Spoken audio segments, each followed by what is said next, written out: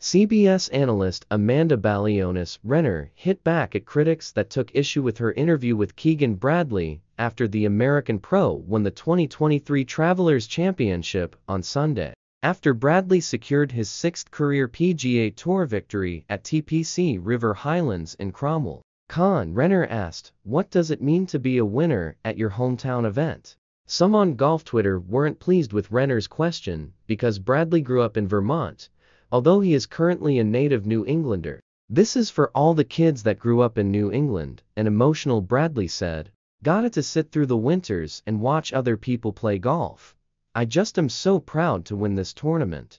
Travelers and everybody involved puts on a first-class tournament. It's been like this for decades." Balionis Renner told critics to calm down in a quote tweet from one user, who wrote, "Strongly object to hometown event. He is from a different state." "Okay, everyone can calm down," Balionis Renner wrote. "This is the only regular PGA Tour event in New England that comes every year. Keegan has been coming here since he was 10 years old and always considered it his home event because it was the closest to his home. Can we not just have nice things?" When asked about the New England fans cheering him on, Bradley said, "It's been unbelievable. I'm so lucky and so thankful to be from this New England area, and I just can't believe this feels like a dream. I just am so happy to have my family here. They're my lucky charm and I love them so much." Scott Vail, Bradley's caddy, told the Post he believes a key to Bradley's victory was having his family, including his and Jillian's two sons, Logan and Cooper, with him, so every night he was occupied, with his mind not able to race too far ahead.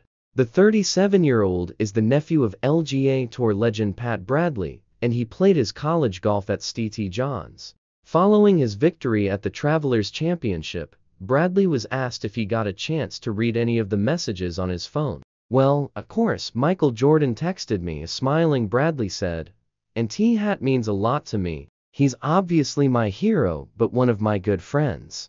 Bradley is a frequent playing partner of Jordan's and often wears Jordan's shoes on the course. "Timmy Wakefield, Boston Red Sox," he said, adding that Baba Booey, aka Gary Della, that was probably my favorite. He continued, "I did a quick scan. I had 300 texts and I saw that Aaron Rodgers' T-Hat meant a lot, even though he plays for the Jets now."